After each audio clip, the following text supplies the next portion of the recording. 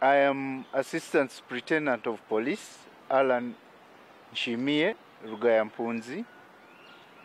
I'm the Public Relations Officer of the Directorate of ICT in the Uganda Police Force, and also the Liaison Officer of the National Command and Control Center. And this center is the one that handles all issues dealing with the CCTV. First of all, I would like to thank all citizens who are law-abiding to continue and carry on that way. Secondly, the Directorate of ICT has very many applications that are even mobile phone based, which you can use. There is the UPF Mobis, which can give you numbers of all police officers and also show you the nearest police station wherever you are in this country. We also have the Interpol app, where you do not now need to go and line up at Interpol in seeking for a certificate of good conduct. All this you can get it on the police website, and you apply online. There are also other apps that are internal. We have the Human Resource Management Information Systems, which is being used to manage the payroll of the Uganda Police Force staff.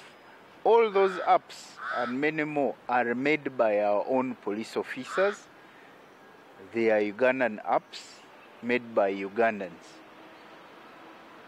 We also appeal to the Ugandans that we have got a training institute at Chikandwa. It is a training, research and development institute that if you have an idea, especially if it is about fighting crime and the development of the country, you can come and share with us that idea, and together with our experts in coding, we can come up with the application with your input.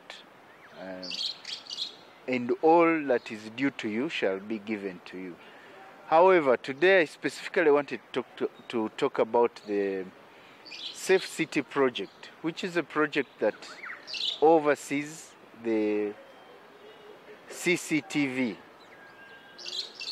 the closed circuit television. Now in CCTV, the Uganda Police manages about 4 cameras, types of cameras. We have the automatic number plate recognition cameras. We have the intelligent video system cameras. We have the facial recognition cameras, and we also have the what we call the mobile cameras, but this one is mostly used by the presidential convoy.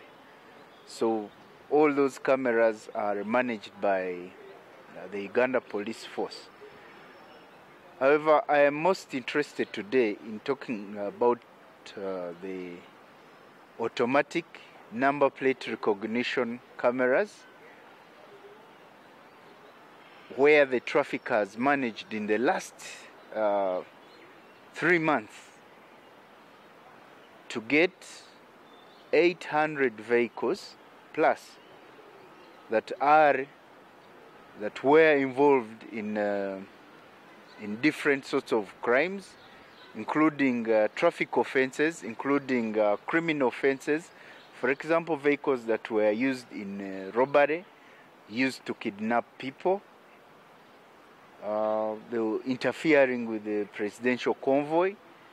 Vehicles that were involved in hit and run accidents. A person comes, causes an accident and takes off with the vehicle after either knocking a person or a cyclist or a fellow motor vehicle driver. All these 800 vehicles were impounded due to our blacklisting capabilities of the cameras. We appeal to all Ugandans that this infrastructure is put there for you, for your protection. If possible, and if you can, you yourself can set up a camera at home, and we appeal to you that those who can, please have CCTV set up in your own premises at home and your own business premises, so as to complement the police cameras that are up and running. Also, those of you who are in doubt that the cameras do not work, you'll be shocked if you are going to think you're going to use this opportunity to commit crime and get away with it. It will not happen. Some of our cameras are not visible to the human eye, to the citizen. You may not see that there is a camera on a certain place, a certain point, but there are cameras that are there and you'll be got. So we urge you, stay safe, observe the law, and if there is any query, always contact a police officer. I want to inform you that images from the camera are free of charge. So if you have any issues where the CCTV can help you, please contact the nearest police officer at the police station. They are going to make a write-up, or if they delay, you yourself can make a write-up to the director of ICT, and the director of ICT will help you access the footages. We have so many, so far now, as by my count, we have 600 completed cases where people have been convicted relying on different CCTV footages. And our analysts are always present to go and testify in court, in the different courts of law throughout the country. So we are here to help you. All the technologies that the Directorate of ICT has put up, it is not only about cameras, but the Directorate of ICT also is the one responsible for issuing computers, issuing all radio communication to all police officers. It is also the Directorate of ICT that provides technical management of the 99 system, that whenever you have an issue, you can immediately call 99 in case of emergency, any emergency, be it medical or be it criminal. In case of any emergency, when you call that number, there will be a person to respond to your need at all times.